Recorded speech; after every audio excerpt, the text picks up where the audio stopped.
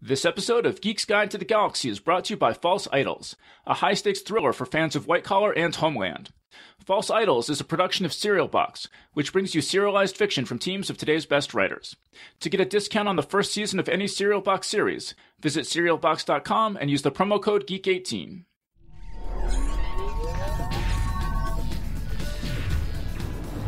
Wired.com presents The Geek's Guide to the Galaxy. And here is your host, David Barr Kirtley. Hello, and welcome to episode 295 of Geek's Guide to the Galaxy. Today on the show, we'll be discussing the new Netflix series Altered Carbon, based on the novel by Richard K. Morgan. And this will include spoilers for the first 10 episodes of the show, so just be aware of that. And I'm joined by 3 guests. So first up, we've got Daniel H. Wilson, who you may remember from our panel on Blade Runner 2049 back in episode 277, our panel on video games and books and movies back in episode 163, and our panel on robot uprisings back in episode 107. He holds a PhD in robotics from Carnegie Mellon University, and his New York Times bestselling novel Robopocalypse is currently being adapted for film by Steven Spielberg. His latest novel, The Clockwork Dynasty, is out now. So Daniel, welcome to the show. Hey, thanks for having me. Then next up, we've got Beth Elderkin, who you may remember from our panel on The Handmaid's Tale back in episode 263. She's a staff writer and video host for IO9, and you should all go check out her IO9 posts, how Altered Carbon handles its unique whitewashing issue, and Altered Carbon's showrunner on the only book scene she insisted be changed. Along with Abby Kindler, she co-hosts Once Upon a Timing, an episodic podcast about ABC's fairy tale drama Once Upon a Time. So Beth, welcome to the show. Thanks for having me. And also joining us today is Anthony Ha, making his 6th appearance on the show. He covers media, advertising, and pop culture for the news site TechCrunch, where he also hosts the podcast Original Content. A chapbook of his short stories called Love Songs for Monsters was published by Youth in Decline in 2014. So Anthony, welcome to the show. Thanks for having me. I'm excited to be back. And today's show is brought to you by False Idols, about an FBI agent who goes deep undercover in Cairo's glittering art world. False Idols is a production of Serial Box, a new company that brings you serialized fiction from teams of today's best writers. The team behind False Idols includes Patrick Luhier, author of Radiant Night, Diana Wren, author of Tokyo Heist, Lisa Klink, who is a writer on Star Trek Voyager, and Robert Whitman, who is the founder of the FBI's Art Crime Division. And here's a description of the book. It says, FBI linguist Layla El-Deeb is deep undercover, posing as an heiress in the Middle East. She must infiltrate the highest echelons of society in order to trace priceless relics from their millionaire owners back to illegal digs and the terrorist groups profiting from their sale. But Layla's troubled past and growing feelings for an art dealer's son begin to complicate her judgment, and when she uncovers a terrorist plot that threatens American and Egyptian lives, she must decide where her loyalties truly lie. Based on true events, False Idols is a tense, sexy international thriller. So if that sounds like your sort of thing, you can join the plot with Serial Box right now. Geek's Guide to the Galaxy listeners can get a discount on the first season of any Serial Box series by going to serialbox.com and entering the promo code GEEK18. So that's SERIALBOX.com, and the code is GEEK18.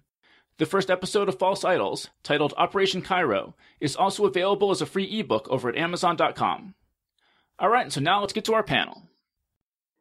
Okay, so let's start off with Anthony, who volunteered this week to read Altered Carbon, the book, to be ready for this panel. So, and this book was published, I think, in 2002. So, Anthony, what do you think kind of going and reading this book? How does it hold up? Well, I guess the first thing I should say is, I saw the show first and then read the book, which is not, something I would recommend for anyone, especially to do it in such close proximity, because I just kept going back and forth between the two in my head. But overall, I thought I was pretty impressed with it. It's obviously not a particularly old book, but it is, it's been about 15 years, and certain elements I think maybe are somewhat dated, but overall I think it's a pretty strong book, and I was really glad I got to read it. Mm-hmm. Daniel, you were saying that you read the book when it first came out, right? Yeah, and I haven't reread it since then, but I did crack it open into a really cringy sex scene. That reminds me that, 99% of all science fiction authors should remember never to ever in detail write sex scenes. It's just, it can just go so wrong. So you just opened the book up and it happened to come to that scene? Yeah, when Ortega and and she's kind of in love with Riker, and Ortega kind of hooks up with the protagonist, Kovacs. Mm-hmm. Okay, so you don't like the sex scene's not good, but what do you think of the book overall? You said you liked it, I think, right? Yeah, no, I loved it at the time when I read it. I mean, it's just such a cool high concept, right? The idea of taking your brain out and sticking it into a different body. And oddly enough, I mean, it's a high concept that works out really well for film, even better, I would say, than in a book, where it's hard to really keep it in your head, this notion that, wait, like, this old lady is actually in the body of a young, like, skinhead looking dude, that plays out so well in the film or in the TV show that, I really was pumped about that. But I loved the book whenever I read it, and I also liked the show. How about Beth? Do you have any thoughts about the book? Yeah, I mean, I kind of plowed through the book. I was on about an 8-hour flight, and so I was going to go visit the set for the show early last year. So I was like, okay, I really want to read the book so I know what the heck is going on and know what questions to ask. And I thought it was fine. I didn't really feel a need to read the other books, which I didn't. But when I was enjoying it all right. I feel like there are some writing issues in the book that don't really hold up over time, particularly Morgan's focus on female breasts. He writes about those a lot, and also, if you'll pardon my language, he writes about a lot about erections and stuff. It's like, okay, this is about the third or fourth time I have to read about the private activities of this man. I'm kind of good now. Wait, you're telling me that wasn't random, that I just cracked the book open and landed on like a pretty horrific sex scene? It's pretty darn common, yeah. well, that explains that. Well, so tell us about your set visit. How did that come about? So I went for IO9, and it was actually my first set visit because I did more traditional media before going to IO9. And it was a very impressive, like, you see the scale on the show, and honestly, it looks even bigger in real life, if that actually makes sense. The street sets, the Bancroft mansion, the meticulousness that went into the design for it is incredible. And the people behind the show cared a lot about what they were making. Yeah. That's cool. So do you have any other, just sort of anything else from the set visit that kind of sticks out in your mind? Yeah, I mean, I think the really cool stuff was in the set design. The guy who did it has worked on a lot of different projects. He's very well known, and I asked him kind of for some little hints and details that maybe things that you wouldn't even notice. Like the use of books in the Bancroft study, for example, is a show of his wealth because print and books are basically obsolete and they're collector's items. And then one little tidbit that they actually filmed a scene for this, but it didn't make it into the final product, to show their power, much how they use the snake. The woman has, put the mind of someone into a snake. The Bancrofts actually put minds of enslaved people into koi fish, and they just swim around in their koi pond in his study. Oh my God. And they're just there all the time. So now you can envision that, just enslaved people in the Bancroft mansion all the time. Yeah, that's pretty cool. That's pretty cool stuff. And I mean, like, I agree with you that the visuals in the show and the sense of a living, breathing world were, I thought, the strongest part of the show for me. Does everyone else feel that way? Anthony, you agree with that? Yeah, I mean, I think the visuals, it's interesting because, it obviously is very strongly influenced. I mean, I think any sort of like kind of noirish mystery science fiction show is going to be influenced by Blade Runner, and that's certainly true here. But it's still like, even knowing that influence, I think it looks terrific. Mm-hmm. Yeah, I thought it was beautiful. Although, yeah, the stuff that takes place in the rainy, neon, hologram-filled streets, that was just a little bit like, okay, we've seen this done before, but I guess it gets them from one place to another.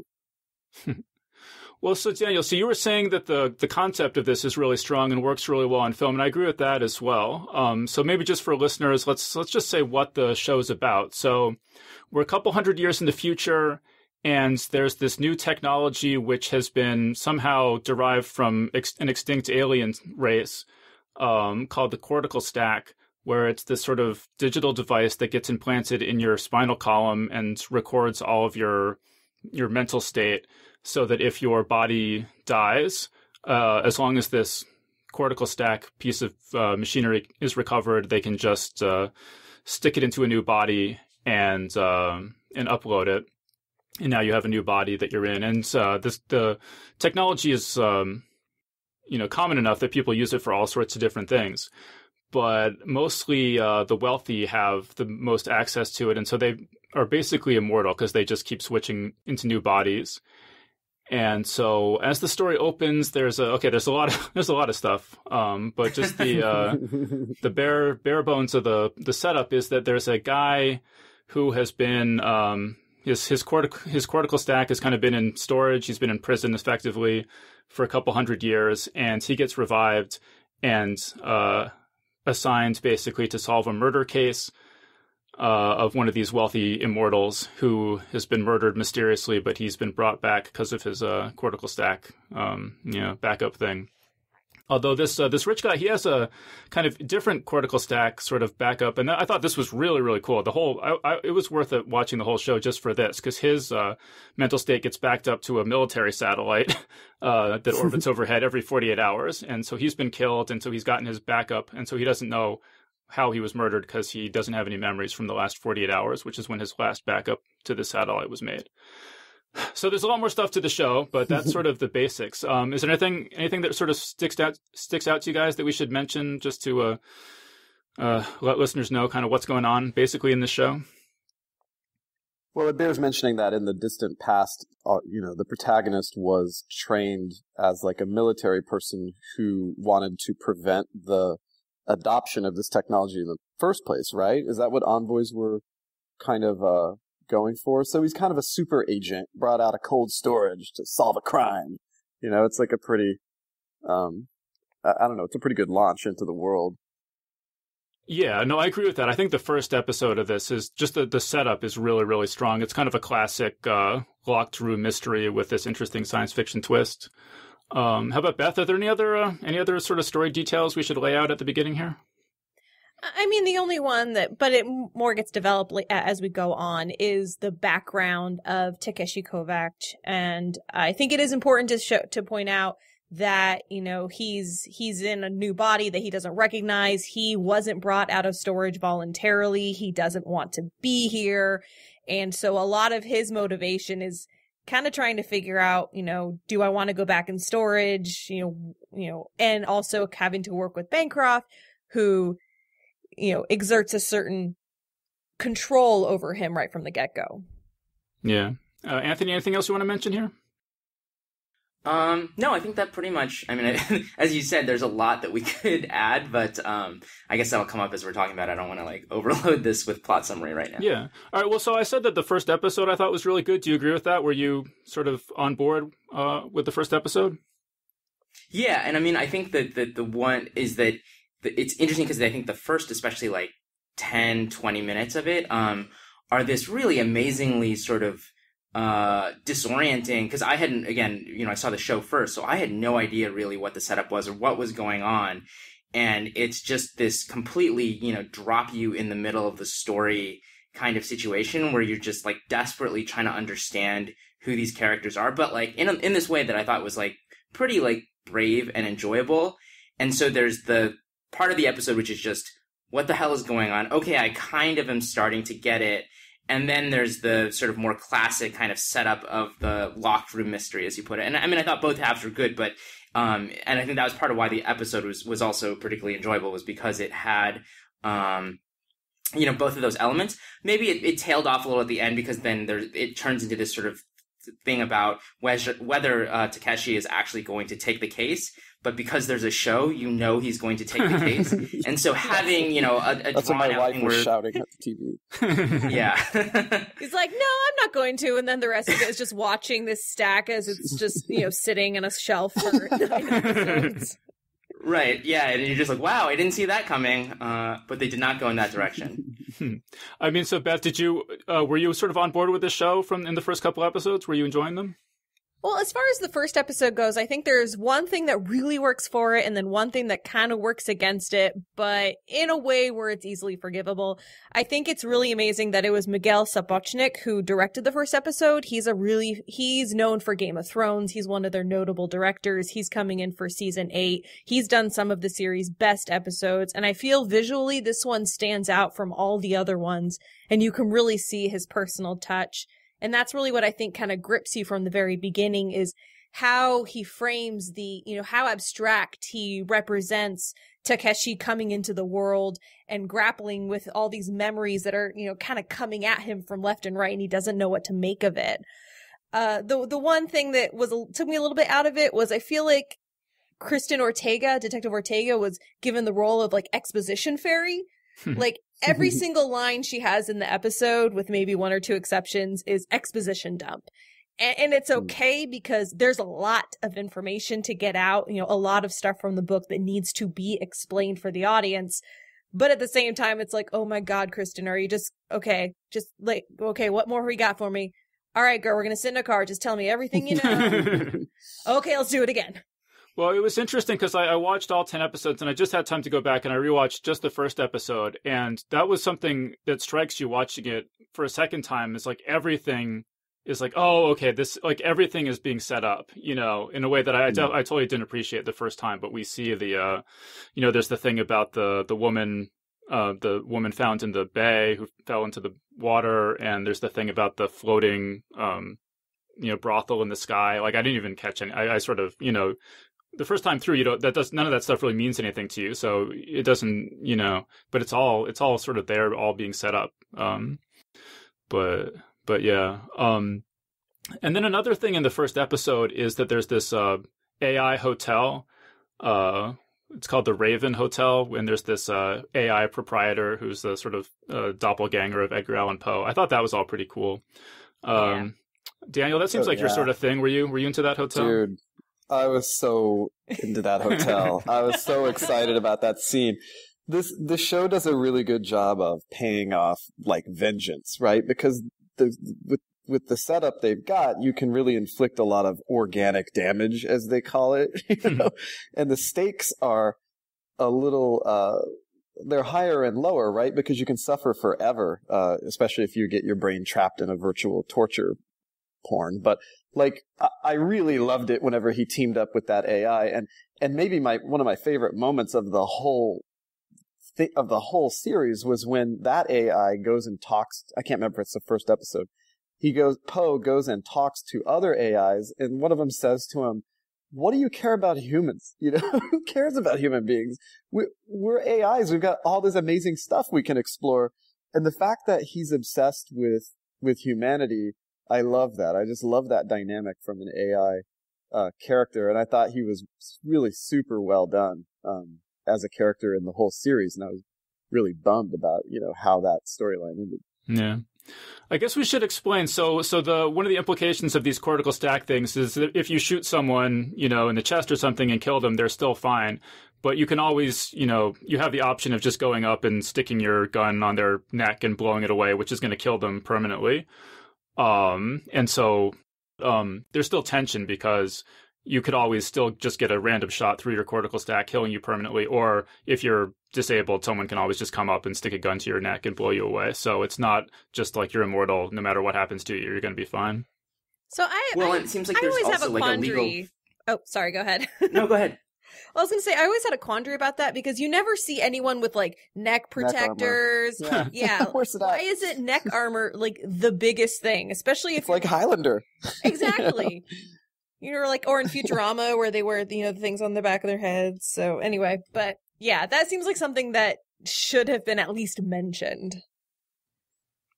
Yeah. Yeah. Well, I was going to say also the other thing maybe worth mentioning is just that there seems to be a legal framework around that where, if you kill someone's, physical body, their sleeve, that seems like that probably is a crime, but like the much more serious crime is if you destroy their stack, which is like, I guess called real death. And so like, there's I guess a really important distinction, in terms of like whether or not someone's guilty of, just killing a physical body or real murder.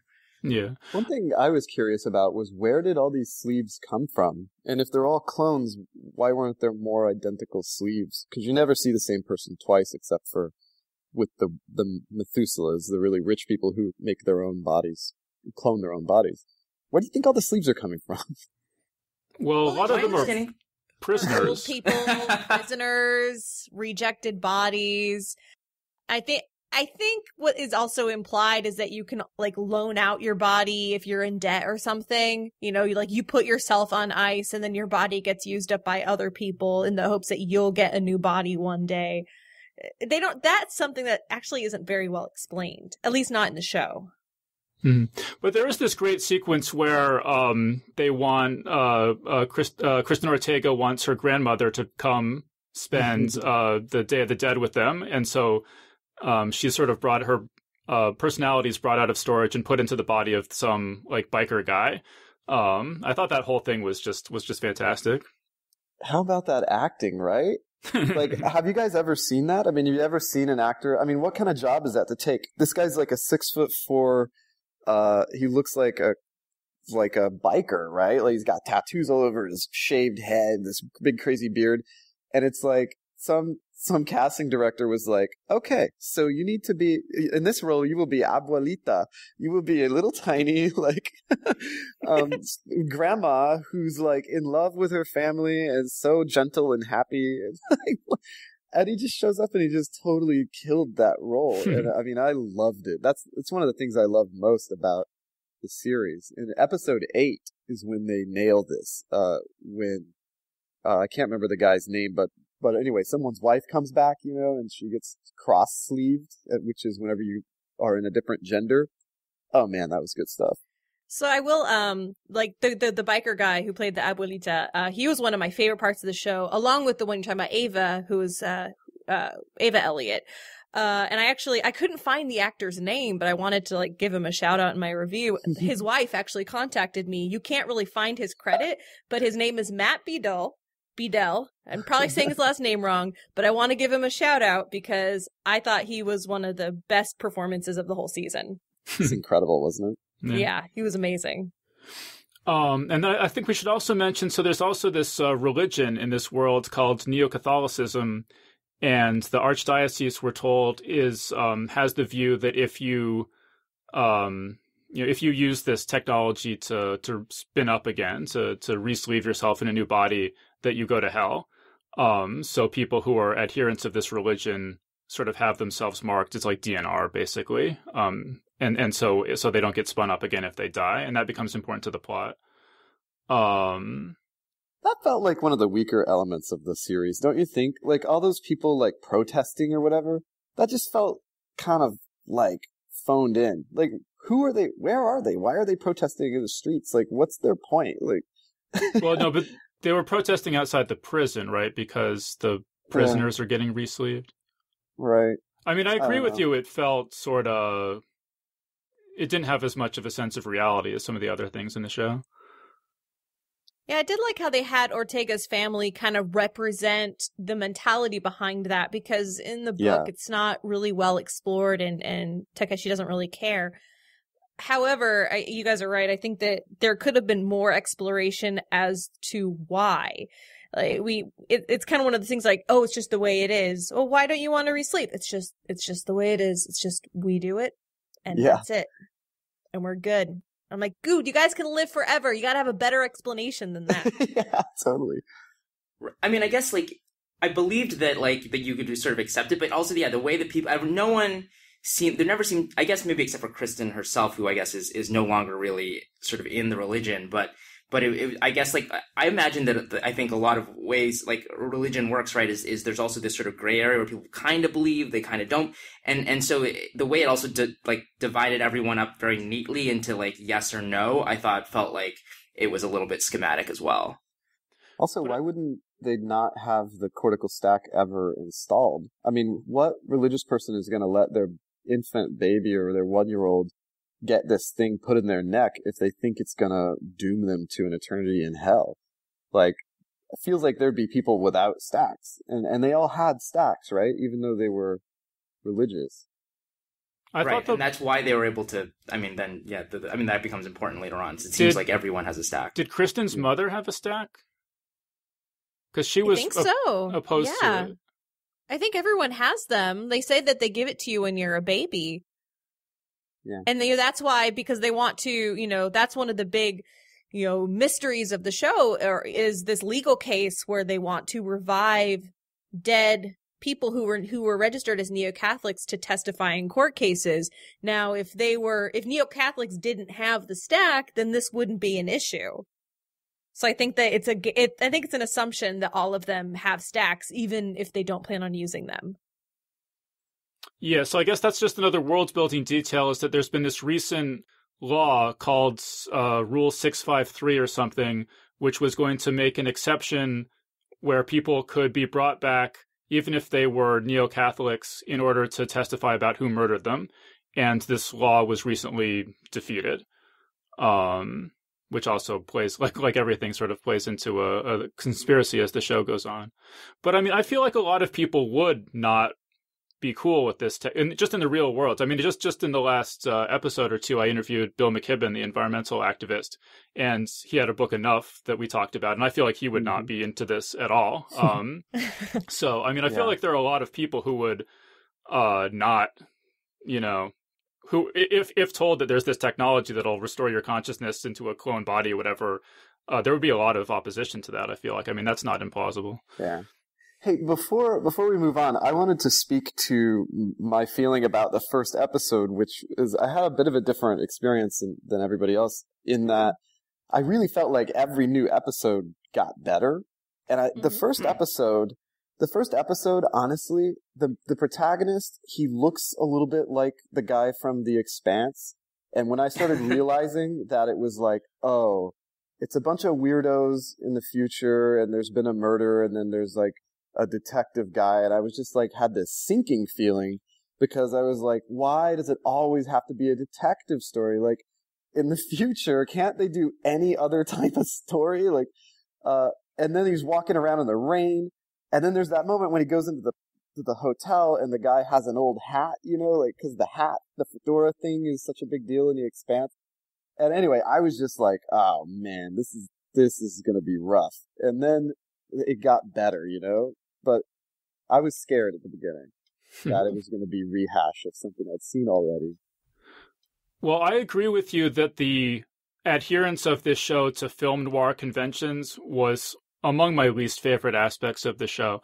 I mean, one thing I really don't like particularly about the whole film noir thing is just how the detective will just go around being a total jerk to everyone he meets and pointlessly antagonize everyone, and just get himself, assaulted or kidnapped repeatedly, when he could have avoided this just by being, more savvy or polite, in how he was pursuing the case. And yeah, so I mean, I really love this show. There's a lot of things I really like about it, particularly the world building and so on, as I was saying. But yeah, one of my big gripes is that I feel like, and I know this isn't true, but it feels to me like it was written by and for teenage boys. And so David, you're more of a Matlock fan than like a Philip Marlowe fan. Like, you want a genteel detective who will, prosecutor who will go around and. Yeah, well, I like watching smart characters do smart things, and so I would rather watch a smart detective be savvy and manipulative or charming or whatever than just being a kind of like and just let me finishing my teenage boy kind of thing. It's just like, it just feels, a lot of this just feels to me like a teenage boy fantasy. It's like, oh, I'm just this badass guy, and I just go around and I'm just like sulky and I just tell people what's what, and then I kick their ass, and then there's like all these beautiful women, and they're all in one way or another in love with me or obsessed with me. And that was, that was sort of one of the aspects of the show that was my least favorite aspects of the show. I would also say that the show sort of, in terms of that sort of like, not at least not in the initial episodes, a not particularly bright seeming, very sort of like, quote unquote unlikable detective. It sort of doubles down on that because Takeshi is that way, and then Kristen is also kind of that way. There's a lot of like scenes of, them like butting heads with superiors and butting heads with the authorities, and sort of having your two leads be like that can get pretty grating, I thought, as well. And as much time as we spend on this investigation, it really doesn't go anywhere until the giant villain exposition that lasts for about 2 episodes straight. I read the book, so I knew where the investigation was going and where it was going to end. And even I was really confused. And I didn't feel like they were actually getting any damn work done. And then all of a sudden, the big bad villain, who I will not spoil yet, just kind of comes in and goes, okay, here's everything that you need to know. I'm going to just fill in all the blanks because there's like 45 of them. Yeah, I agree with that because in the first episode, Takeshi gets sort of jumped by this squad of goons. And then a lot of the next couple episodes have to do with the fallout from that, which turns out to be kind of pointless as it develops. Yeah, I don't know how spoilerish we want to get this early, but I agree that, that there isn't a really good sense of him solving the crime, episode to episode, and, this clue. I feel like a lot of the first 5 episodes or so are all red herrings. So yeah, I agree with that. Which I suspect is part of what maybe is where I'm on board with what Daniel was saying about the episodes getting better, is that like the plot just definitely kicks in much more strongly in the second half. And at that point, the show really got its hooks on into me. Whereas the first few episodes was like, oh, this is interesting. This looks good. I'm kind of curious where this is going, as opposed to really kind of feeling hooked. Yeah, it's a lot of naked people and a lot of fighting and and a lot of cool outfits and costumes and everything, and that's great, but that can only take you so far. And then you start to finally care about the group of people that he's collected around himself. And Beth was saying that we've got these 2 protagonists who are really jerks, and that's true. And what happens though is they collect a group of people who are less jerky around them, and by the time we get to episode 5 or 6, we've got kind of a crew and a little bit of relief from just the onslaught of people being dicks to each other and cutting each other up and punching each other in the face. Well, right. So one of the early, I think it's episode 4 or so, Takeshi gets tortured in this virtual reality dungeon kind of thing. Oof. Sounds like Beth has opinions about that.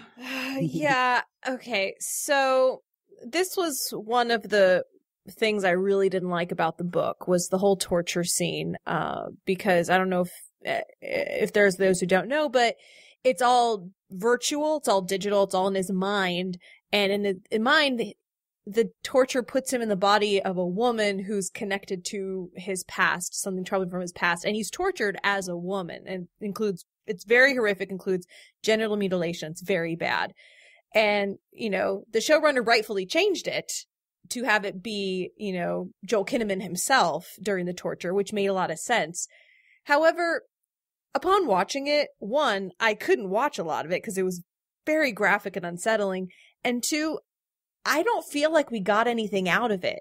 It seemed to only be included because it was in the book, and it didn't teach me anything about the character that I didn't already know. Oh, he's brash and he'll kill people when he's mad. We've seen him do that like 3 times already. I think they tried to use it as a way, because he kept flipping back in his mind to lessons from, what's the lady that he was in love with? Kel, yeah. And I think that they tried to use it to demonstrate his training as an envoy, but you're right, it was a tenuous kind of connection there.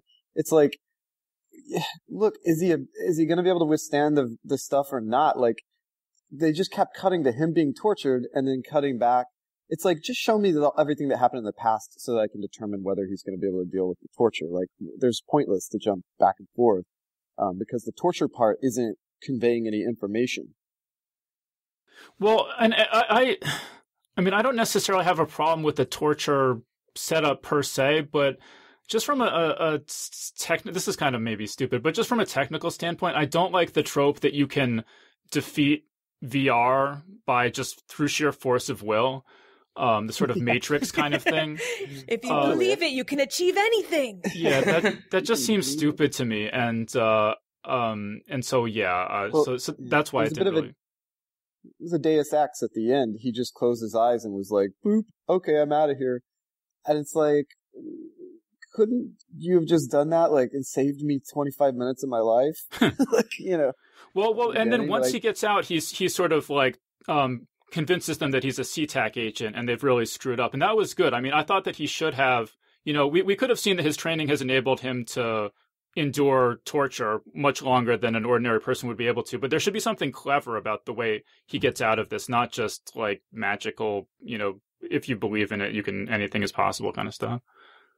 Yeah, maybe he convinces them that he's SeaTac inside the VR and they wake him up. It's the exact same thing and doesn't have this magical realism element. Did you guys notice that the next episode starts with him torturing somebody? Like, it felt like a very clear message, like, he has learned nothing. Like, just torturing people is, like, part of his, it's just, like, on the menu for him, right? Like, he's like, just because it's not effective on me doesn't mean it's not effective on him. Yeah, totally. I thought that was pretty funny. Well, I think this raises the issue, though, right, of is this show just too violent overall? I mean, I'm sure a lot of people are going to think it is. I mean, there was like one part in particular, I don't remember exactly when it was, but somebody gets shot in the throat and their blood splatters all over somebody's face or something, and it actually made me laugh. It was so over the top. But I don't know what you guys... Anthony, what do you think of it? Was this show too violent, do you think? I didn't have... I'm trying to... I mean, I guess, like, when we talk about violence, there's a couple of different things. Well, like, one is, like, I think there are a couple moments where there's sort of, like, gore effects and blood, and I don't know that it always worked, but I guess it wasn't so over the top that it was something that bothered me a lot about the show. I think, you know, maybe tying it back to what we were talking about earlier, it bothered me just in the sense that it just felt like a lot of situations boiled down to somebody being tortured or somebody having to, like, fight their way out of some situation in a way that felt a little bit repetitive and, again, didn't necessarily make me think that our, like, lead detectives were actually that great at detecting. So in that sense, it was sort of formulaic, but it didn't bother me. I guess, like, the violence... the torture got monotonous. And I guess it felt like they fell back on that trope of just like, all right, now I'm going to, like, beat the shit out of somebody to, like, get this information that I need a little bit too often. But it didn't strike me as a particularly violent show, I guess, in the way that you're talking about, where it's just like blood everywhere and everyone's just getting shot to bits, although there are a few scenes like that.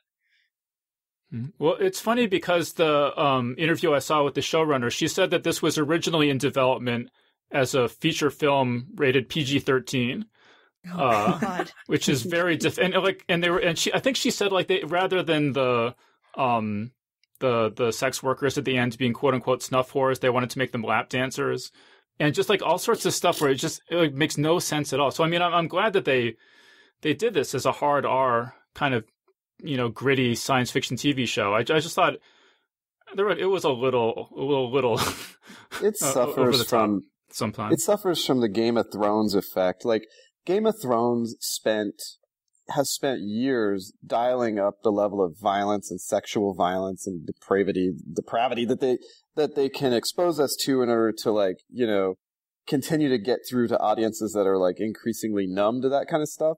And then they had to basically go farther than Game of Thrones, and they had to do it in their first season. So, like, by the end of this, whenever they're trying to make it very clear that the big bad person who comes back, who I guess I won't spoil yet either, that this person is a bad person. Yeah, it involves, like, child rape and killing children and, like, every damn terrible thing you can think of.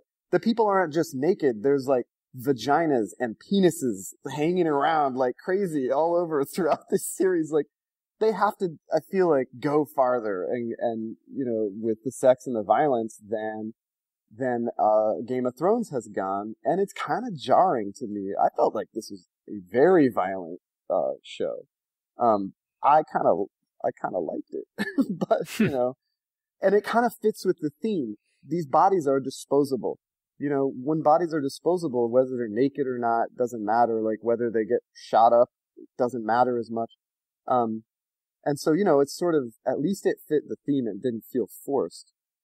This seems like a show where it's really going to be on a case by case basis. I actually had to close my eyes a lot because I will pass out if I see too much blood or gore. Like physically will drop and faint.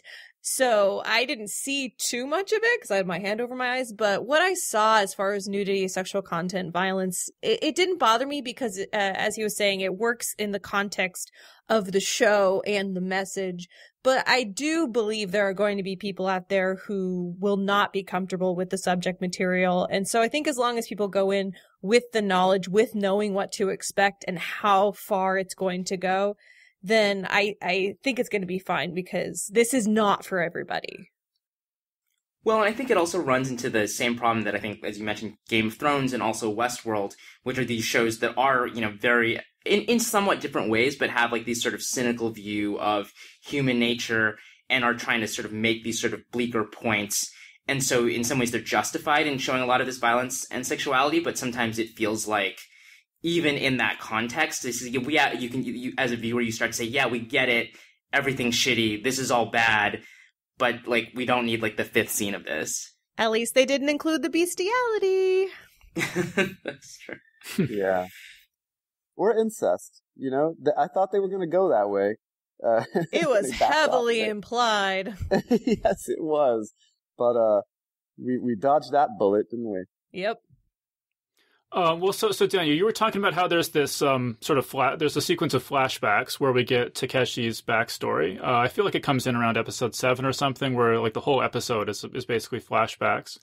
So let's talk about what his backstory actually is. So it turns out that he had a sister as a kid, and they had an abusive father, I think, who was abusing their mother, and Takeshi, I think, shot him, and then rather than go to prison, he kind of catches the attention of the SeaTac, which is like the Space Marines, basically, and gets recruited into them with the agreement that they're going to place his sister with a good foster family. And then, well, I don't know. Do you want to, Daniel? Why don't you pick up? But what happens after that? Remind me what happens in this. So what happens is he gets recruited by SeaTac, which is really the airport in Seattle. But anyway, so, and a particular individual too, actually, I thought it was interesting because it's the one thing that, maybe I missed it, but I don't feel like they paid it off.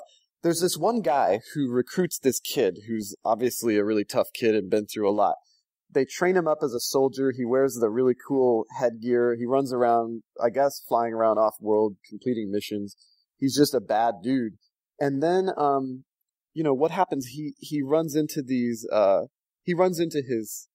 sister, right? And he's killing the Yakuza, and she's with the Yakuza, killing SeaTac agents. Then they go back to back, and they start blasting everybody. They just kill everybody. And he finds out that SeaTac betrayed him. They didn't try to do anything with his sister. They lied about what they were going to do for her. And then they go on the run together, hunted by everybody. And then they kind of randomly fall in with this group called the Envoy, who are like freedom fighters who are, I guess, battling against the idea of these stacks. And then they get trained up by those people. His sister sees them just as a means to an end. He falls in love. And then his sister ultimately kind of betrays him and kills the woman that he's in love with. And that's that, right? Yeah. So, I mean, and I liked the Envoy sequence in that it got away from the film noir stuff and it gets more into sort of like a space opera kind of vibe, and it's on an alien planet, and it brought a little variety of the show to me. It brought a little variety to the show for me, but I had a lot of issues with this whole sequence. Maybe I can get into them, but I'll give other people a chance to go first. So how about Beth? How did you feel about this flashback sequences? Well, I actually liked it better than his backstory in the book because they changed the envoys significantly. The envoys are the fighters who will just sleeve from body to body. Basically, they morph that into SeaTac. And instead, they make Envoy something he's fighting for. And his sister is an addition, someone to kind of play off of this. She ends up merging with, the villain character. So I actually really liked it. I felt it gave Takeshi motivation. I felt it gave him personality. And I felt it gave him an extra layer of understanding when he's put into this new body, because he spent a good portion of his life fighting against this very thing that's been done to him. So no wonder he would be really mad about it, and he would resent Bancroft for putting him through this. Whereas opposed in the book, he's just kind of grumpy, like all the time. He's just very, at least in the first book, he's very grumpy. I don't know what he's like in the second and third book. I haven't read it, you guys. So I liked it better, and I felt that the actor Will, who played original body Takeshi, was the best version. We can get into this later. Joel Kinnaman was my least favorite part of the show. All right, yeah. So let's come back to that. But so Anthony, what did you think of the flashbacks? Well, so I agree with Beth that I think that change from the books of making his sister the enemy was just like, to me, like, yeah, it was like just made the show like significantly better. And conversely, when I was reading the book and I realized that wasn't going to be the case, it really took the air out of it for me. And I was kind of like really trying to understand why he was so motivated to go after this person. It just felt like it really lacked some of the drama and the stakes that the show did. I would say the episode, and I liked the idea of this flashback episode. I really liked the actor playing Takeshi. But I do think there are a couple of key moments where it kind of fell down for me. I just thought like the whole conception of the envoy felt kind of thin in this, where it was like especially this moment where Kel gives a speech where she says like, "I've been lying to you about what we're fighting for. Guess what? We're fighting to preserve death. Let's go on a suicide mission to preserve death." And everyone's like, I mean, and there is a moment of hesitation, but even so, that still felt very thin and rushed, in the same way that I think Takeshi's conversion from going like, hey, these are good people to stop with, to I believe in this cause, felt a little bit murky to me. It just felt like some of the key moments were a little thin. Yeah, no, I agree with that completely. Is that because what did they think they were fighting for prior to that? It just felt really weird to me. And then just the whole character of Kelchrist, she's like the best fighter ever. She's like the best at defeating virtual reality ever. She invented the stacks. She's beautiful. She's in love with Takeshi. The character just felt like sort of like too much of a fantasy, like male fantasy. Forgot about the fact that she invented the stacks. That's laying it on so thick. It's just thrown out there as this side. Oh yeah, I invented that shit, and now I want to destroy it.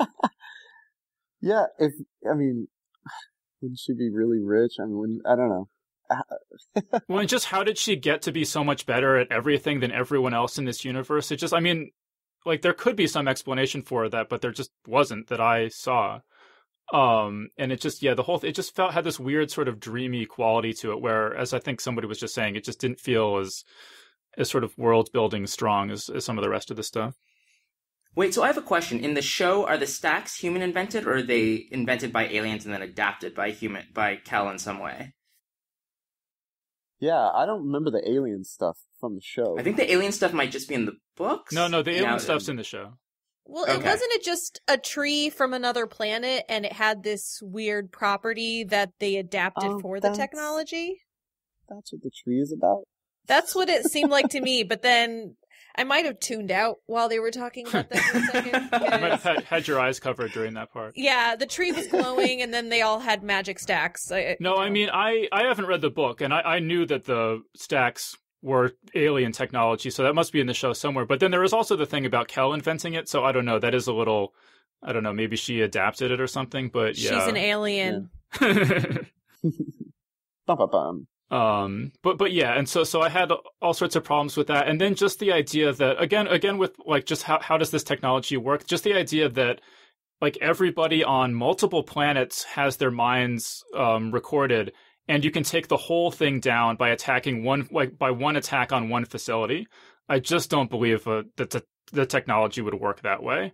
And that's one of my sort of pet peeves in a lot of fantasy and science fiction kind of stuff, where you can take down the whole robot network or whatever it is by just blowing up one building, because that's just not how technology works. Right. It's not like let's launch a campaign against this technology. It's like, let's now go on the one mission that will end all of this, which, again, yeah, it doesn't feel very believable. Yeah, there's a similar situation in the first episode of season 2 of Humans where this android has this technology that can awaken all the robots, and she's like, I'm gonna do it, I'm gonna awaken all the robots, and she presses it and nothing happens, and it's just like random ones end up waking up around the world. It's like 4 or 5 of them, and she's like, well, that was a bust. It's kind of a nice little subversion of that trope. Yeah. Yeah, and then just the fact that they made Kel like be in love with him, I think could have. I think you could have had you could have had all the emotional impact and not had a mentor relationship, explicit romance, and it just would have, like, again, not seemed so much just like a weird fantasy that somebody made up for themselves. Yeah, and I mean, it feels true. like this Hollywood thing where it's hard for them to believe that like somebody would convert in that way just for political or like moral reasons. There always has to be sort of this personal overlay to it. And so it just felt like they were just like, well, now that explains why he's so into this. And it felt very perfunctory. And it also took time away from the relationship between Takeshi and his sister. And so that really felt not quite there by the end of the episode. So who was the lady who gets killed in the opening scene that he's with? Was she just some lady? She's just some lady, I think. Yeah, it's just a passing moment from the opening of the book. Killed me because I spent the whole series being like, who's that lady that he was in love with, that he was living with, or whatever, right? Like, because you just, as an audience member, you just sort of make assumptions that the first 2 people you see are important, and then, she gets killed, and then he charges the guy screaming, and he gets shot. And what I was going to say earlier is, the C-Tech guy, the one who recruits him as a boy, betrays him, and then ultimately kills him, they never deal with that guy. I was like, how's he going to get revenge on that guy? Because there's a lot of great revenge that happens in this series that's very satisfying. And did I just miss it? But that guy he just lived a long, happy life in the past, or perhaps he's still around, but just never got dealt with. Yeah, he's cool. His name is Jaeger. He's the German guy. I don't know. Yeah, he may be around in season 2. I mean, if he's if the military gives you cortical stack transfers long enough to last 250 years, I wouldn't be surprised if we saw him again. But yeah, I agree that the woman in the first scene, I think, is just like the girlfriend who just will never measure up to Kel Christ. Yeah, I don't think there was much more to her. I was wondering about that the whole time. But yeah, so let's see. Okay, so let's talk about the sister, right? So getting back to the flashback. So in the flashback, Takeshi is totally under the spell of Kel, who's going to bring down the cortical stack network and bring death back into the world for everybody. Because the upper classes, now they're immortal, and it's just not good for society because it's so unfair and unbalanced and everything. And so, as I think Anthony was saying, it turns out that the sister Rei betrays them because she feels that Takeshi is being led and taken on the suicide mission, and she doesn't want to see him killed for this cause that she doesn't particularly believe in. And I thought that was all actually worked pretty well. And I could totally see the sister's point of view, because I don't want the cortical stack network taken down, and doesn't seem worth dying for me. So, I mean, I thought that her betrayal of them should have been a lot more like toned down. But the basic dynamics of that I thought was really good. And I was actually kind of on her side when it comes to that. Yeah, she makes a good point. And then she has snakes. Things changed. Right, they sort of put their hand on the scale by showing like everyone like clawing their eyes out and stuff, and obviously that it ended. But if she'd just been like, you know what, no thanks, goodbye, like you'd be like, yeah, absolutely, I get it. Or at least give him a chance to be. She should be like, I'm out. Are you coming with me, or are you going to stay here? Like, it felt like she should have at least been able to say that. Or did she? I mean, was there a part where he said, "See ya"? Well, she didn't want to leave her brother, and I think she was she was setting it up so that Takeshi would be on the plane with them, but he got held up. So that's why she and Quell just went together. But her whole plan was to save her and her brother and kill everybody else, because that is all she cared about. She had been through hell and high water to save her brother. Yeah. So if she had simply left, he wasn't going to leave. So that's not an option for her. Other option, murder everyone. I felt like she had a lot of anger too, which I found interesting and complex, because she felt like he abandoned her, even though they said that they were going to take care of you. He didn't stick around to really find out, and he never found out what happened to her. And so it felt like she had some anger, and she wasn't really acknowledging it. She was just, lashing out at him, convincing herself that she's trying to help him, but really just getting revenge for being abandoned. I think it can be both. I mean, she may not even know she has those anger issues, even after hundreds of years, but it's definitely underneath the surface. Yeah, and I think she carried that with her all the way into the present story, where she's had herself convinced of this thing. This is all for your own good. I think she made a pretty complex villain, in the grand scheme of things. I thought she should have been a complex villain, and the seeds for that were there, but I felt like she just became a total cartoon villain, particularly in the last episode. I mean, Daniel, you were saying all the episodes got better. I thought the last episode was terrible. I mean, it was funny because I was watching this and my girlfriend was just kind of like sitting nearby working on her laptop. So she wasn't even watching it. She was just kind of half listening. And at one point during the 10th episode, during the climax, she kind of looked up and said, "It just got really bad, didn't it?" And I said, "Yeah." I mean, because it's like, it had like on the floor, the sky, the floating brothel in the sky. I just thought it just got. I just feel like it's so obvious that even my girlfriend, who wasn't even really paying attention, it was pretty clear to her. But are we alone in that? Do you guys not agree that the 10th episode was really underwhelming? I'll be honest, I was pretty drunk for the 10th episode. And I was watching with a friend who's staying over, and I tried to catch him up on everything. And then he's like, "So wait," he's like a Southern guy. He's like, "So wait now, like, that lady is really this guy," and like, what's going on? And I was just like, fucking pay attention. Anyway, yeah, I think it peaked on episode 8. Honestly, I thought that was the best episode. There were some things I liked about the final episode. I really like what they did with Lizzie. I feel like there's a lot of promise there for some development with her character. She's essentially a human AI hybrid, and so is she gonna side with the Meths? Is she gonna side with humans, or is she gonna see herself as AI, like above humanity in every aspect, because she's not really human anymore?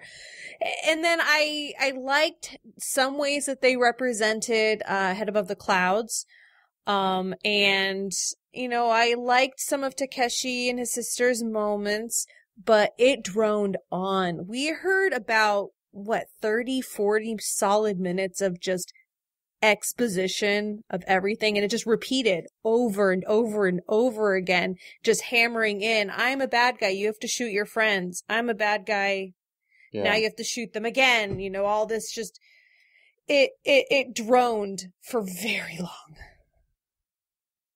I guess that bothered me less because it felt like, there was like trying to set up like a difficult and challenging situation he'd sort of put himself in.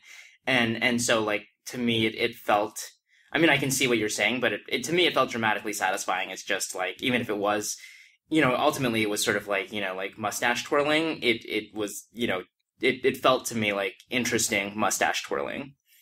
Well, and also just the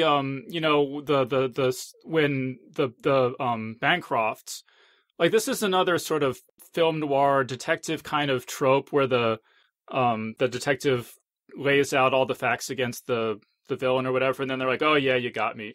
And I just didn't buy that these like incredibly ruthless, cunning, powerful people or just sort of break down, and you're like, "Oh, we were such bad people, you got us." Yeah. Cersei doesn't do that, right? Like, Cersei's not going to do that, Yeah, those people like wait for just quick.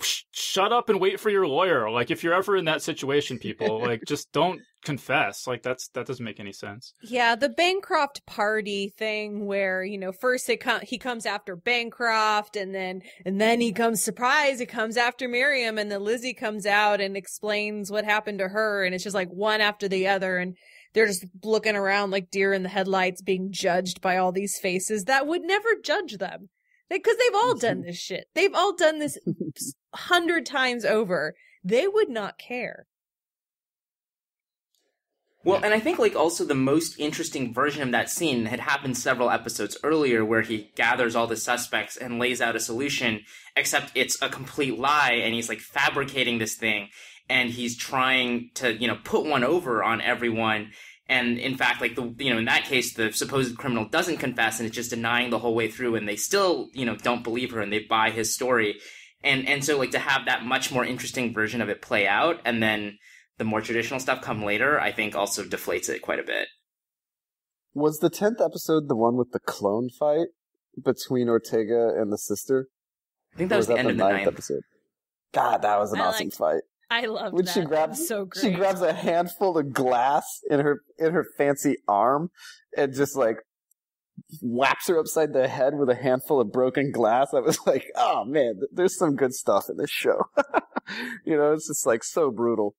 Yeah, well, I liked the clone fight too. I mean, and for listeners, this is the part where Ortega finds her way into Ray's like clone backup vault, and we know that Ray is this unbelievable ninja fighter, but Ortega has a gun, so she's able to just gun her down. But then another clone wakes up, and she guns that one down, and then another one, and it gets really tense because she has a limited amount of ammunition, and then things like bad shit's gonna happen once she runs out of bullets to fight these different bodies. Well, and I like the way they picked that up, too, where then they sort of ends with sort of Ortega in peril with this little girl, and then she shows up at the beginning of the next episode, and you're like, wow, how did she get out of that one? Is the little girl in the apartment? And then you slowly realize that actually she's been captured, and it's, Ray, using her sleeve. The whole time I was wondering whether the Ortega, as an actor, was going to be able to get through this series without being naked. And then I was like, oh, there's the 10th episode. They got her. She wasn't able to make it through. It's just because it's just so gratuitous throughout. I feel like she was naked well before the 10th episode. Yeah, she and Riker had a long sex scene. Oh wait, you're right. Okay. That was probably the longest one they did, and I was watching it at work because I was trying to finish it for a review, and I'm just like looking around. Oh God, like hiding my computer. I feel like there were multiple showers scenes as well. Yes. So. Oh yeah. All right. Well, I just guess I didn't pay attention. I gotta get my my naked notes dialed in. But I mean, Beth was just saying that at the end that they just sort of hit you over the head with, like, oh, I did this and then I did this, I'm so evil. And I totally agree with that. But at the same time, I think it's still way too confusing by the end. Like, wait, what was the crime and everything? I mean, it's really convoluted. I mean, as I think it gets put together, basically like Miriam Bancroft, the wife, beat Lizzie, causing her to miscarry, and then Ray found out about that, and then used that to blackmail Miriam into giving the drug Stallion to Lawrence so that he would kill one of the prostitutes so that she could then blackmail him into voting against Proposition 653 or whatever it was, and then he killed himself so that he would forget that he had done that. I mean, it gets so complicated, and I wonder how many people about that proposition thing, right? I mean, they really talked about that in the first episode, and then we never really heard about it as far as I could remember. And if you can believe you're not it, invested in it at all. Some character stories were combined into single characters. Like Lizzie is the culmination of like 3 different character stories. So it's even more convoluted when you're reading it in the book. I feel like a lot of the head above the clouds, however you say it, wasn't very well explained. And I felt it was kind of just thrown at us last minute. And it was just a thing, but also too complicated. And then they had the whole Catholic, they're secretly neo-Catholic, and I didn't know Ray could make that designation. It's all very confusing. Yeah, I totally agree that the head in the clouds thing and also the Lizzie miscarriage beating thing should have been earlier. I mean, there should have been, we should have seen people on Head in the Clouds or something in like episode 4 or 5 or something. I felt like, yeah, I feel like he looks at it in the telescope, and I feel like there's basically no mention of it before then. I mean, there's the thing when I rewatched the first episode, Poe mentions it really briefly, and I don't remember really any other references to it. Yeah. But, I do appreciate the symmetry between the first and the last episodes, where we pay off the woman falling from the sky, and like, we sort of see, I don't know, like, I kind of like, just from a structural standpoint, how it kind of came together in that way. It's just a little hard because you are 10 hours later, and it's sort of hard to remember the stuff that happened at the beginning. Yeah. Well, it also feels a little airless to me when, like, everything ties together, because then I feel like you see the hand of the author a little too clearly, as opposed to just having more kind of random... I mean, I guess there were also the red herrings that we were talking about earlier, but I think even the red herrings ultimately tie into the bigger mystery in some way, just not in the way that we think. And so to have it just all kind of, in a bow, I'm not crazy about that as an ending. I mean, that's very film noir. It's the whole story is very classic film noir, right down to the scores of women who are throwing themselves at this dark, shadowy, tortured protagonist. But it does leave the question of, do classic film noir stories, do they ring as true for us anymore as they did, before? Like, does it work in 2018? I don't know. Yeah, I mean, that's what kind of scared me whenever I saw the first episode. I was thinking, oh, this again, because I think it's become a little calcified. Here's what I imagine is the thinking. This is a really complicated science fictional world. There's a ton of exposition. There's a ton of shit to explain about the world. So they want to just build it on top of something that audiences already understand. Like, we're solving a crime, and that's going to be sort of the guiding principle that gets audiences through all of this and gets them to learn all about this crazy, complicated world. But the thing is, like, is that safety net, does it still apply? Just because it's so familiar doesn't mean that it's still something that we care about. It's still something that we want to follow. Well, one observation I read once about film noir, or, the PI characters, that I think is really interesting is that a private investigator makes a great protagonist for exploring a world, like even a science fiction world, because a private investigator is really the only kind of character who interacts with everybody in every stratum of society, from the drug dealer on the street corner to the richest, billionaire in his mansion. And so if you want to show, if you've constructed a great science fiction world, as this show does, it's really good to have a private investigator to be able to move through it and show how this technology is playing out in the mansions, on the street, in the military, etc. So I think that still works really well. But I just think there are certain conventions of the film noir, crime noir sort of genre that are just stale at this point. And one of them is the just sort of macho-ness. I just think, is played out at this point. Yeah, it's just not interesting in any way. Yeah, I'm with you on that. But I love the world. I love the AI characters and all the really inventive technology and the way they use the sleeves to explore really emotional situations. I mean, that was the great strength of the series, I thought. I'm really curious how they're going to do season 2. What do they do now? They kind of, like you said, wrapped it up with a bow. So new actor. Left? He's got really? a new body now. Oh, for sure. Joel Kinnaman only signed up for 1 season. He's out. It's a new sleeve, man. It's a whole new world. Which is why you don't see his face at the end. Yep. Interesting. Okay. Well, that's a good start. So, Beth, you actually said that actor was, I think you said, your least favorite part of the show? Yeah, I mean, I've never been a huge fan of Joel Kinnaman altogether. I think he's okay, and I feel like here he was better than I've seen him in previous stuff. He's better than in, for example, Suicide Squad, although that's not really, that's not a super high bar to jump over. I just don't feel he's very ranged. he doesn't have a lot of range, and he's literally playing a character inside another character. He's not playing himself. He's supposed to be playing Takeshi Kovacs, but he was playing Joel Kinnaman as Takeshi Kovacs, and it really tested the limits of how much I could envision the character versus envisioning the actor. And I just, like, it kind of reminded me of Eliza Dushku on Dollhouse, where she's supposed to be playing all these different characters, and they all end up just being slightly varied versions of Faith from Buffy. Like, it ends up being slightly varied versions, and he has the same issues, and I felt like it limited what we understood about the character and didn't really give us a chance to explore his inner psyche the way we could in a first-person narrative in the book.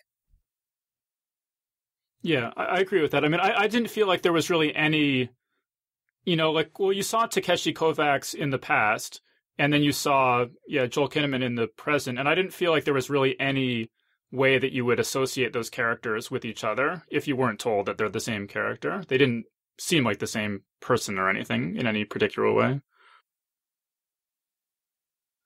Does anyone disagree with that? Like, Will actually laughed and smiled. I was like, this is the Takeshi I want. He has a sense of humor. What did you say, Anthony? Well, I was saying that, I mean, I think there's a little bit of a connection just in the sense that the Kovacs who's not the original but isn't Joel Kinnaman also has that sort of like cocky kind of machismo. So you can kind of see it, but it's not like, I certainly don't get the sense that they coordinated their performances in any way, or that like, that there's like a real arc between them. I mean, it wasn't totally unbelievable, but I agree that there doesn't seem to be much there in terms of like fitting those three performances together. Yeah. Not like the Abuelita, who was hobbling around, had a bad back, like looked exactly like a grandma trapped in a thug's body. But I mean, maybe that was an easier thing to do because they're so different. I mean, both of these guys are just badass soldier dudes, right? So it's kind of a blank slate. Yeah. Well, so what did you guys think about some of these other characters? We haven't really talked about Vernon Elliott. We haven't really talked about Mr. Lung, or the Ghostwalker guy. Do you guys have any thoughts about either of those characters? I really liked Vernon and Ava. Especially, like, I loved Vernon when Ava came back into his life. I really liked their dynamic together. I especially liked it because Vernon wasn't really a big part of the book. Lizzie wasn't even alive in the book, and Ava also was not alive. So this family got a really big expansion for the show, which I felt was very needed because Takeshi needed somebody to bounce ideas off of that wasn't just an AI, although I loved Poe. Poe was amazing. But once Ava came back into Vernon's life, we got this really interesting examination of identity that should have been present with Takeshi, with Joel Kinnaman, but it wasn't quite there. But this is a man who's come faced with his wife, who's in a man's body, and you see there's this moment of hesitation, and then it's gone. And I actually felt that was really clever because in the future, bodies don't mean anything. So gender would presumably not mean the same thing as we sometimes, associate now. And when Lizzie sees her mother, she doesn't even see, she sees what she wants to see, I guess. There's that part where she says, something's different. Oh, you've got a haircut? Like, that was episode 8, and that's what I mean, that was, for me, the high point of the whole series, was that really amazing part where they get reunited and that realization, man, that had my heart. I was like pretty pulled in by that. Well, yeah, and so what we're saying, like with the Abuelita and then with Lizzie and her mother as well, is I just wish the show had a little bit more time for just what does it mean for people you know and love to appear to you in different bodies over time. And maybe they could have just streamlined the mystery plot, which was okay and was just overly confusing, I think, in the end. Because it's more of those quiet moments from this that seem to stick out in my mind. Well, I loved when he discovered that the the lady's daughter had been sleeving herself in her mom's body and then like hooking up with people. Like I felt that was ultimately a red herring, I guess, but I felt like that was a really strong use of the world in order to push the plot forward in a unique way. But then it just kind of got left. And that was weird. That was so weird. That whole scene, yeah. I'm like, no, I have limits. I would never go into my mom's body. No. Dang it, dude. Although if it's your mom's body that like is like, the 10th or 20th clone anyway, maybe it's slightly okay. I don't know. I will say one other thing. Yeah, like fifth clone is totally wrong, but 10th clone. That's fine. Like, all right. We've done it. Yeah, it's like, well, yeah. I was going to say one other thing that I wish they'd explored in that area was the question of, how much, your consciousness and yourself is like inherently tied to one body, which I think they touch on a little bit in the book where they have this moment where basically when Takeshi switches bodies or switches sleeves, his sexual attraction to somebody just basically evaporates. And I think like they don't do a lot with the book either, but I think like they in both they mostly just treat it as if like consciousness is entirely this sort of thing that can be, transferred digitally. And I think it would have been more interesting if there had been some suggestion that there's that some of that has to just come from the body itself. Yeah, that's such. See, the more they explore their science fiction concept, I think the stronger the material. Like when they're trying at the end to make Rey seem evil, and they're depending on like real basic stuff, like, oh, you killed her family, right? Like, okay, that's pretty damn evil. Like, I get it. They keep showing those kids' legs. Remember that? Like they show it like 3-4 times. The police captain pukes. I'm like, what's behind the couch? But like, if I would have been much more convinced and horrified if she had been doing something that was related to the high concept, like if she had been copying their bodies into goldfish, like Beth was talking about, like that to me is way more horrifying and villainous, and also, exists within the context of the show, more natural fit, to convey, for instance, that Rey is like a villain. Like, I wish they would have done more to explore that stuff and get it in here, to drive the show. One thing I also would have loved to see more of is when it comes to the Meths and their godlike status, as we see with the Shadow Walker, there's sort of a religion that's growing around these human beings who have been living for so long. When Bancroft goes to visit these, people who've contracted a disease so they can't be out and they're quarantined, they see him as a god. He's bestowing gifts upon the people and they're idolizing him. And then you've got this one dude who's, clearly this devout weirdo who murders in the name of his almighty lords. But we don't get a sense of, are these isolated examples, or is there an actual religion that is rising up to perhaps combat with the neo-Catholics about human beings who they see as gods? Yeah, that's so neat. Maybe they'll explore it in the next season. Yeah, no, I totally agree. I had forgotten about that scene you just mentioned where Bancroft goes and they're like lepers, basically. They have some sort of, I think it was some sort of manufactured disease or something, but that he just touched, like no one will touch them, and he touches them and he dies, but he just, gets backed up in a new body. I thought that was really fascinating. And yeah, I wish they had done more with Mr. Long and his religion. Like, are there other people like him? Is this just some weird thing that he came up with, or is there more of a movement? Because it starts to get into sort of kind of like Roger Zelazny's Lord of Light, that kind of idea, where the immortal, the technological immortals just tell people that they're gods, and who are the sort of common people? How would they know any differently? But yeah, all right, cool. So all right, I think that's covered all the characters then and all the concepts I have here. Yeah. Well, I guess I did want to talk a little bit more about Lizzie, because I have to say, like, I thought, like, where they were most of the time, I thought she was a pretty interesting character, but in terms of the 10th episode being bad, that was where I really felt like I did not like what they did with her character when she kind of re-entered the real world.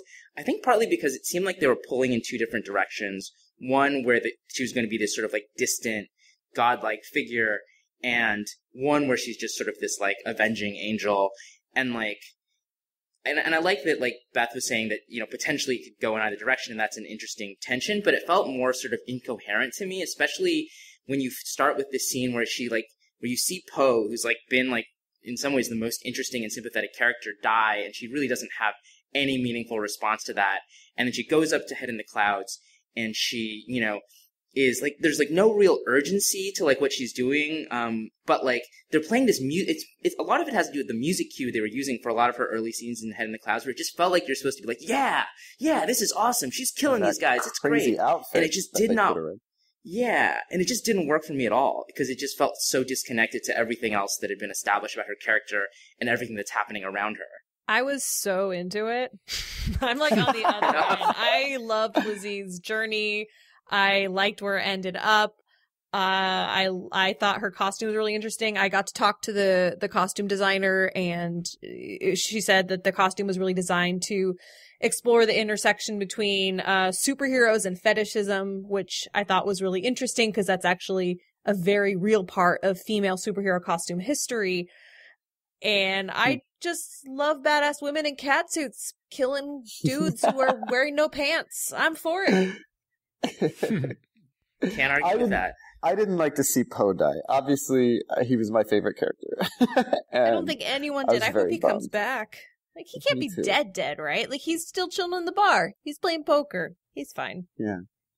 Well, I think we should mention too that I haven't read the book, but in the book it's not Edgar Allan Poe. It's like a Jimi Hendrix themed hotel.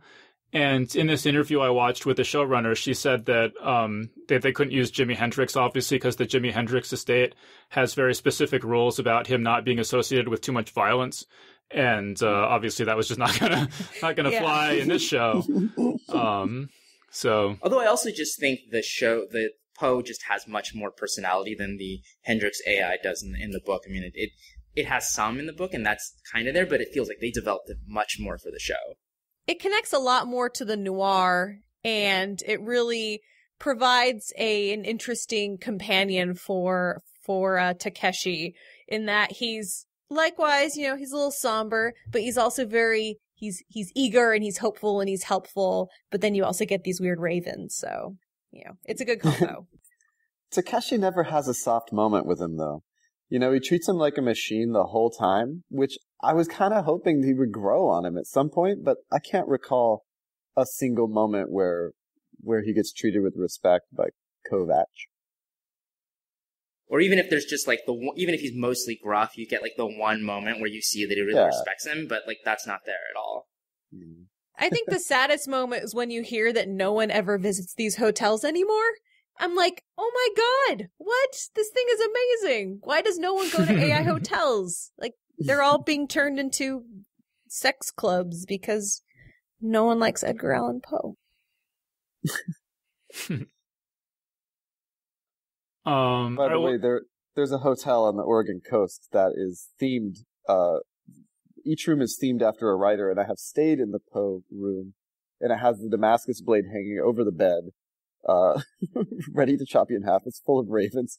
It's a very creepy hotel room to sleep in, but that does exist.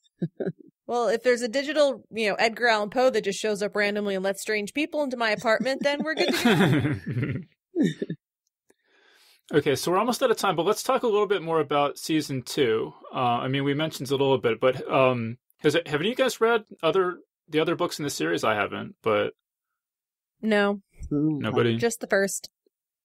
Yeah. All right. So, I mean, the showrunner mentioned apparently they made a lot of changes to this that are going to seriously affect the second, you know, adapting the second book. So she said there's something about an archaeological dig, and that they might have to really change that a lot. Does anyone, is this going to get a second season? Have they announced anything about that yet?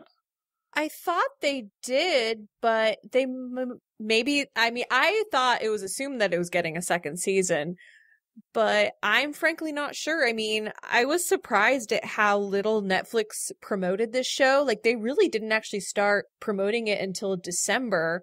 And, you know, on the week of its release, they did the surprise release of Cloverfield Paradox. So it kind of overshadowed the show So I don't know. I don't know how much of a future it has. I hope it gets another season. I'd like to see more of it, but I don't know. Me too. Yeah, I memorized a lot of stuff. All right, 4 seasons. Like I am fully immersed in this world. I'm spun up. Got to make it worth my time. I mean, the critical response to this has been really split, right? I've heard a lot of people say, "Oh, this is amazing," and then a lot of people say, "Oh, this is pretty much a dud." It's something like 61% right now on Rotten Tomatoes, so I don't know if that's going to affect whether it gets a second season or not. I don't know. Do you guys have any sense of how popular this is, or how many people are watching it, anything like that? My nerd friends are watching it. I've heard a lot of people saying like that they know it exists or they saw an episode and then nothing followed through. Like I'm not seeing a lot of rave response, and it's also not getting the delayed, word of mouth that first seasons of Stranger Things did. Yeah, it seems like anecdotally just a lot of people being like, when I bring up the fact that I'm watching it, they'll say, "Oh, should I watch that?" So they know it's happening, but they're not watching it yet, which, I mean, does suggest that there's some level of awareness. So it's not totally, sinking without a trace, but not that it's a home run yet. Yeah, it gives me hope because all the science fiction I write has too much stuff going on, too much exposition. So I hope this does well because it gives me hope that you can create a really complex world and tell a cool story and get away with it, But we'll see. Yeah, I mean, and again, the world building in this is so good, and yeah, I hope that more things like this get made. And I enjoy, except for the 10th episode, as I said, I really enjoyed this whole thing. I watched every episode, and I was just, eager to get to the next one. So, I hope it gets to season 2 as well. All right, cool. So any other final thoughts before we wrap this up? I like that they had multiple actors from Dollhouse and one actor from Buffy. So, like, for Joss Whedon fans, little Easter eggs. They were everywhere, every other episode, and one of them also spoke with a horrible Russian accent. I was like, this is beautifully terrible. Thank you for this gift. There's a long tradition of terrible Russian accents on American TV and movies. So it worked. It was good. He was having a good time. Everyone was having a good time, except Joel Kinnaman, who was just doing a lot of push-ups. All right, cool. So I think we'll wrap things up there. So we've been speaking with Daniel H. Wilson, Beth Elderkin, and Anthony Ha. So guys, thank you so much for joining us. Thank you. Thanks. And that was our panel. So big thanks again to Daniel H. Wilson, Beth Elderkin, and Anthony Ha for joining us on the show. And remember that Geek's Guide to the Galaxy is made possible thanks to support from listeners like you. So if you enjoy the show and want it to continue, please sign up to give us $1 or $2 per episode over at patreon.com/geeks. And if you'd rather make a one-time or fixed monthly contribution, you can do that via PayPal over at geeksguideshow.com/crowdfunding. So big thanks again to everyone who's contributed. We really appreciate it. I also want to thank Cereal Box for sponsoring today's show. Check out their new thriller, False Idols. And remember that you can get a discount on the first season of any Cereal Box series by visiting cerealbox.com and using the promo code GEEK18. Alright, so that was our show. So thanks everyone for listening, and we'll see you next time. The Geek's Guide to the Galaxy is a production of Wired.com. For more information about the show, visit geeksguideshow.com. To learn more about your host, visit davidbarrkirtley.com. Music and voiceover produced by yours truly, Jack Kincaid. If you enjoyed this program, tell your friends. If you didn't enjoy it, tell no one.